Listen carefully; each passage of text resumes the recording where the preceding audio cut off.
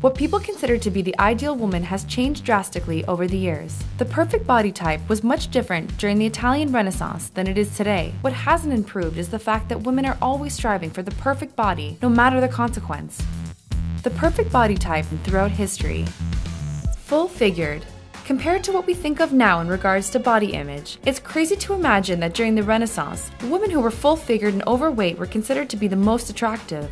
From the 1400s to the 16th century, being thin was a symbol of being poor because you couldn't afford to buy food. If you look at paintings from that time period, you'll see the ideal woman of that time was much different than today's standards. Tiny waists. On the complete opposite end of the spectrum, the women of the Victorian era were focused on having a small waist. They went to extreme measures to look tiny, wearing corsets that would make it difficult for them to breathe or sit down. Some women even experienced health issues and broken ribs while trying to transform themselves into the ideal woman, which meant having a 12-inch waist. The androgynous look. In the 1920s, women did not want to show off their curves like they do today. The flapper dresses they wore during that time helped hide their shape and give their chests a flat look, something women strived to have. Some even wrapped cloth around their breasts in order to create a more androgynous appearance. This boyish expression was considered to be the ultimate body type in the 1920s. The influence of Hollywood. In the years between the 1930s and 1950s, women wanted to look like movie stars. Unlike the 1920s, they now wanted to show off their curves like Marilyn Monroe did. Because of this obsession with Hollywood, women really began to focus on their bodies and working out to improve their muscle tone so that they could show off their long legs and fit arms. Dangerously thin.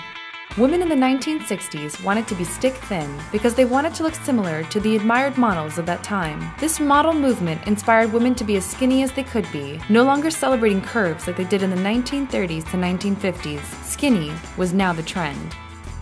An aerobic body. Dieting and eating disorders began in the 1960s, and 2 decades later, it was an ongoing issue. In the 1980s, aerobics became a big thing, and women wore tight workout clothing that emphasized their bodies. They became obsessed with their appearances and strived for that toned look without gaining too much muscle. These small figures would squeeze into tight spandex, which was very trendy in the 80s and considered to be very sexy. Skinny is in again. Yet again, models like Kate Moss were influencing women and young girls alike in the 1990s. Even men were into withered-looking physiques, a look that some women accomplished through extreme drug use or by starving themselves. Whatever happened to the notion that bigger is better? At least the women of the Italian Renaissance believed that being curvy was a good thing. Embracing curves. After decades of women attempting to look thin, they finally began embracing curves again. In the past 10 years, we've seen curvier ladies on our magazine covers and our television screens. However, body image issues are still very real and present in today's society. This might explain the surge in popularity of plastic surgery. Thankfully, these days we have many positive body image campaigns that are helping teach young girls how to love themselves no matter what their shape. Thank you for watching this video. Don't forget to subscribe to our channel.